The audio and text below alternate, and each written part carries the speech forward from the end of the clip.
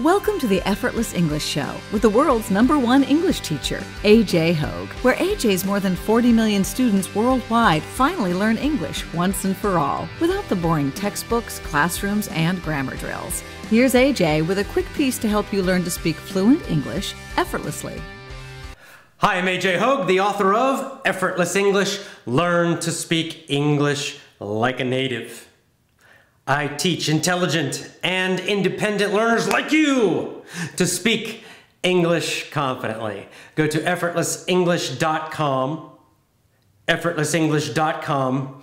Enter your email for my free audiobook and free email course. So a couple of years ago, I was in Vietnam. Last time I was in Vietnam doing a big event. And another big event, I can't remember how many people, maybe 1,000 or something in the room. And I'm up on the stage and, as usual, doing my high energy speaking and, walking around the stage. I like to walk, I like to move when I'm talking. I like to have good, strong energy.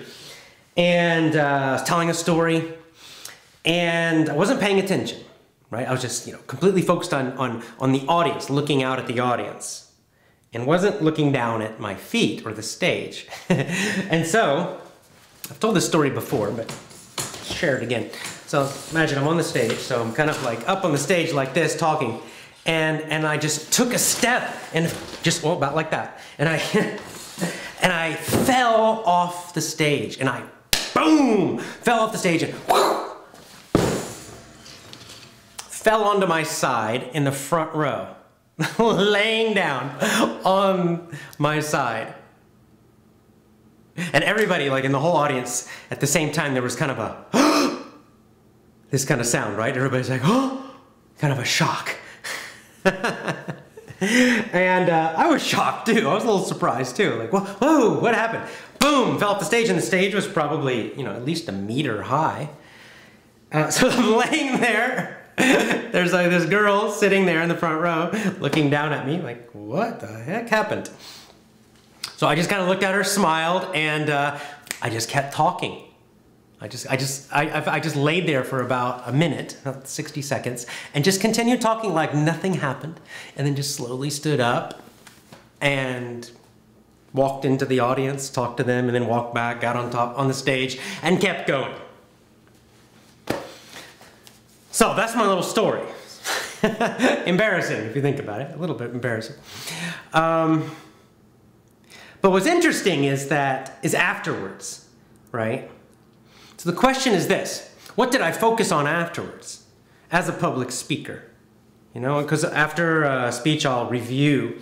Every time I do a speech or an event or any kind of presentation, afterwards, of course, sometimes the next day, sometimes that evening, I'll go back and in my mind from the beginning to the end, and I'll review it, and I'll kind of write down what were the good points, what were the bad points. I'll think it through, how to improve, all that.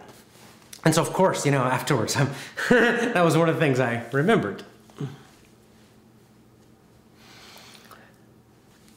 The reason I'm bringing this up is because I know that you, and indeed many, many English learners, have this question, or this battle, this fight sometimes, of what to focus on. For English, for anything. Should you focus mostly on your strengths, what you're good at, what goes well, what you're doing right, how you're succeeding, even your small successes? Or should you focus on your weaknesses? What you did wrong, your mistakes, and then try to improve them. Now, of course, both things are useful, but the question is, which one should we focus mostly on? Which one should most of our energy be focused on? Which one will get us the better results, focusing on our strengths or our mistakes? Well, let's think this through. In my case, falling off the stage. Now, easily, I think a lot of people giving a speech, if they fell off the stage in front of the audience in the middle of their speech, and I don't mean just fell a little bit, I mean fell off and landed on their side and they're laying down on the ground, I think a lot of people would be super embarrassed by that. And afterwards, they would have just focused on that mistake or accident over and over and over and over and over again, focusing on it, thinking about it. Oh God, I'm so embarrassed. Oh, I can't believe I did that. What's the result of that?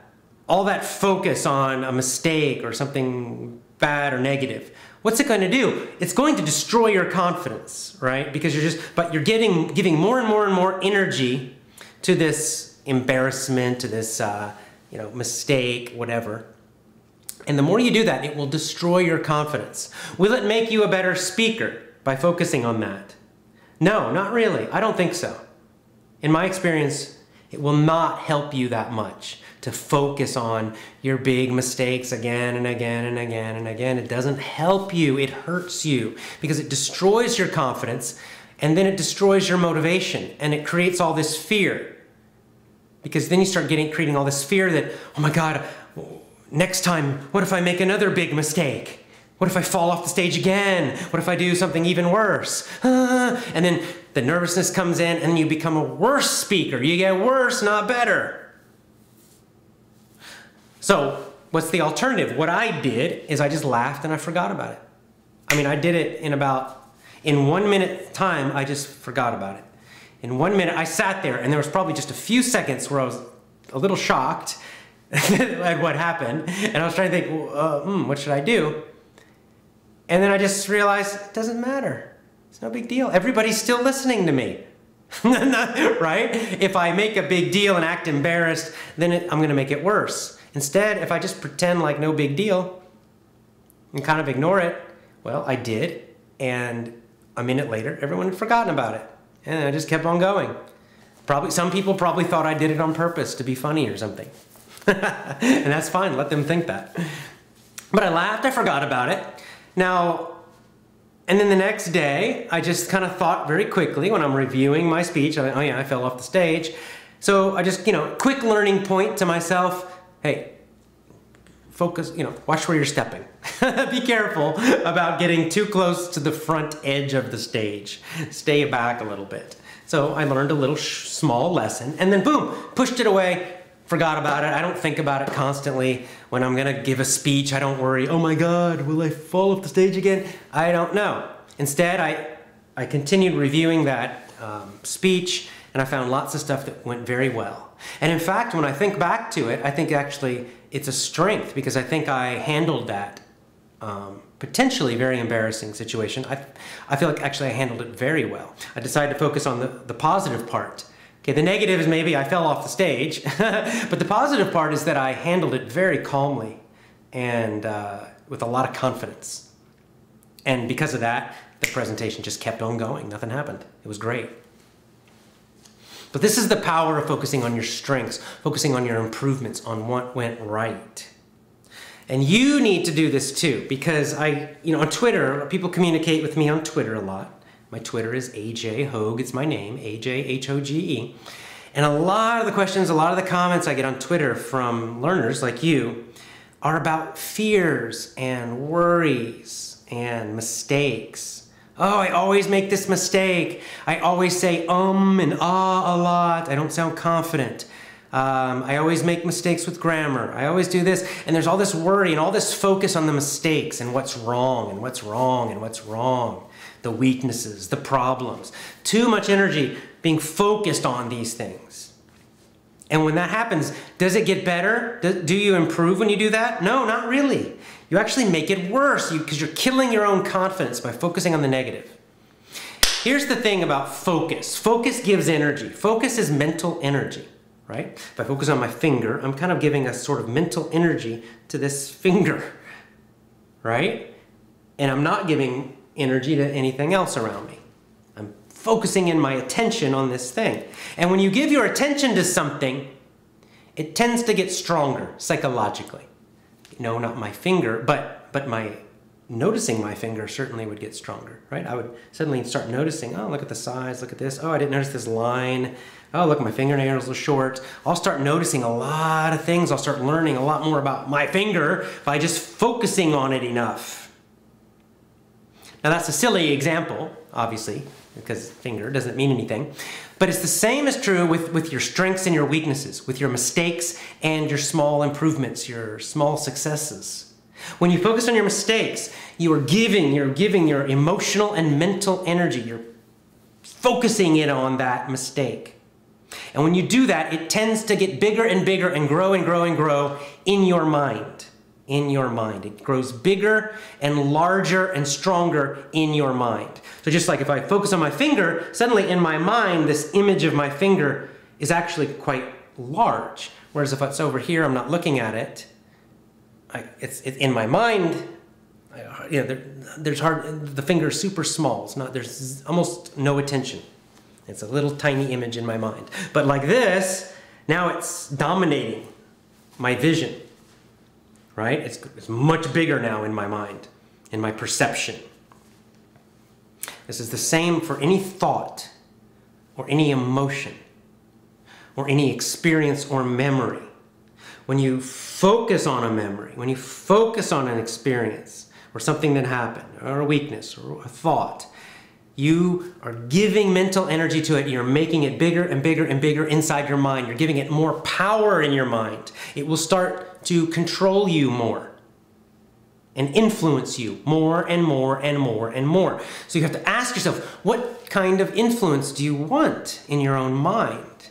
If you choose negative things, if you choose weaknesses, then you create an influence on your own brain, your own way of thinking, that will influence you to be weak, or to make more mistakes, or to have lower confidence.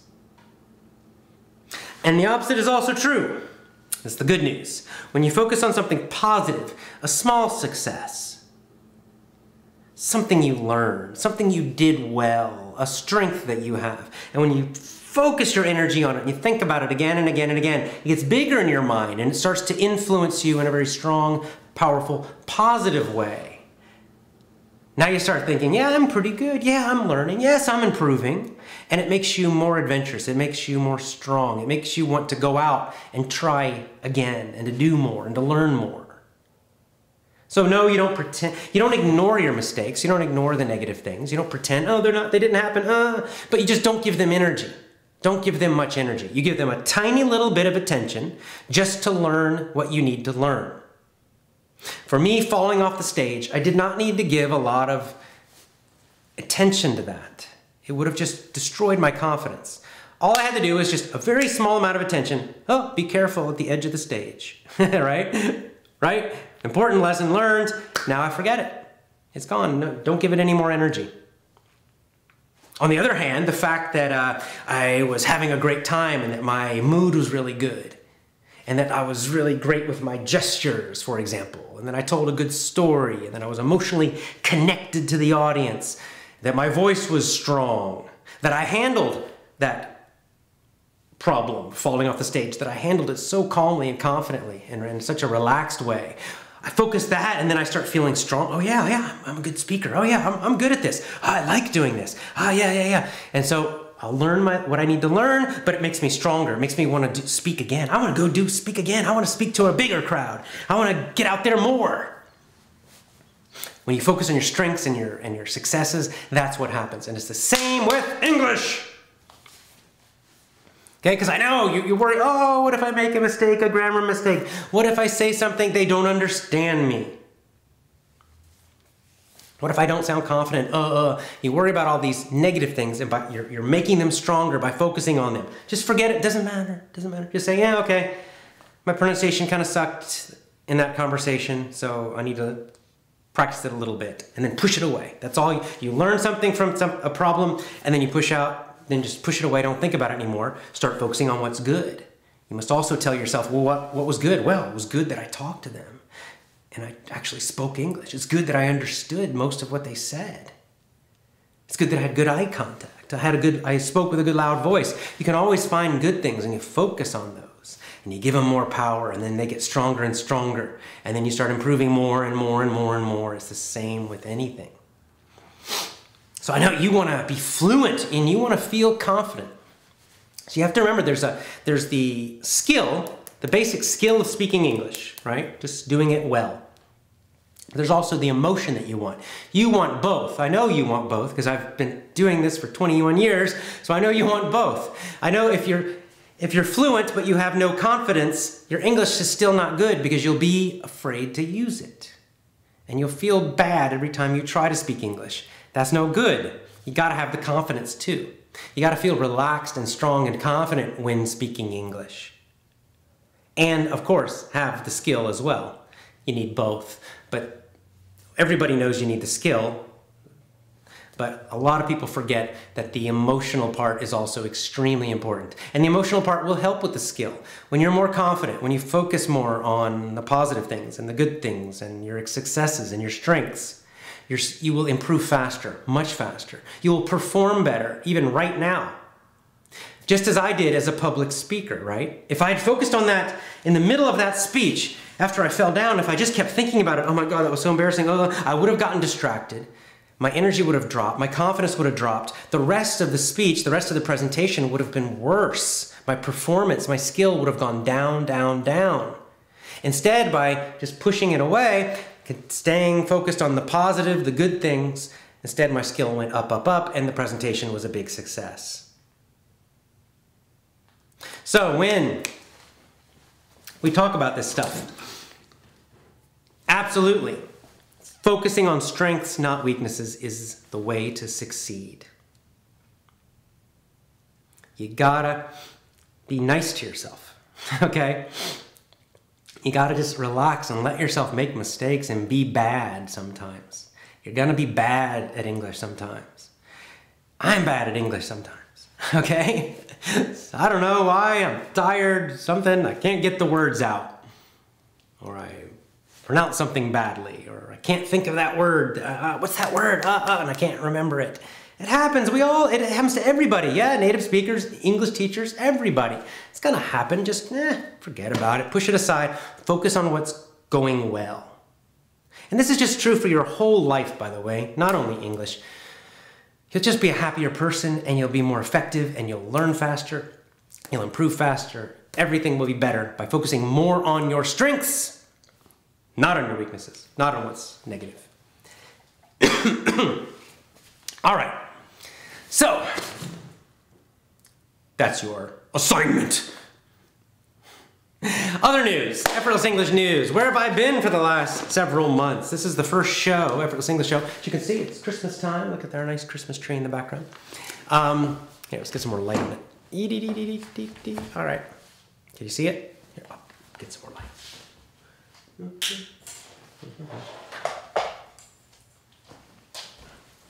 So anyway, I have taken a break from the Effortless English show for a while. Simply, as I said today, I did a live Facebook and live Facebook video. And my Facebook, by the way, is just Effortless English. Facebook.com/Effortless English all together. So sometimes I do live videos and answer questions on Facebook. So I did that today, and as I was tell you the same thing, I've been gone just because I haven't had any good ideas, honestly. I've had some things going in my personal life with my family I have to put a lot of energy into for now. I started doing jiu-jitsu, and that took a lot of energy for a while. And also just, I don't know, didn't have any ideas, so taking a break. I'm back now. So the Effortless English show is back. Hope you enjoy it. More shows are coming soon. Enjoy Christmas. If you celebrate Christmas in your country, enjoy it. I think we all celebrate New Year's, so certainly have a great New Year's celebration. And we're gonna start the new year with power, right? By focusing on your strengths. All right. As always, go to effortlessenglishclub.com. effortlessenglishclub.com, and get one of my courses. Get the Power English course. That's a great one to start with. All right, speak English confidently, speak fluently. See you next time. Bye for now.